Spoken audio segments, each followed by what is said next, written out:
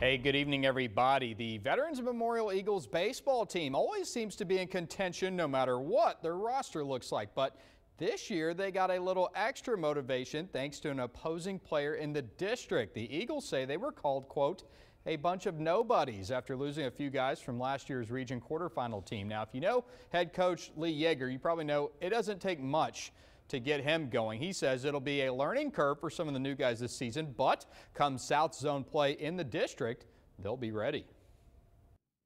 They're progressing really well. You know, we got a bunch of new faces right now, so we're just trying to get our guys kind of locked in and get ready to go. But we don't got a bunch of nobodies, I can tell you that. We got some players out here, so we'll just play it like that and see how it goes. Some of these younger guys have older brothers who they play a lot with older kids, so you know, their experience and they'll roll, and I just hope that we can have a great season.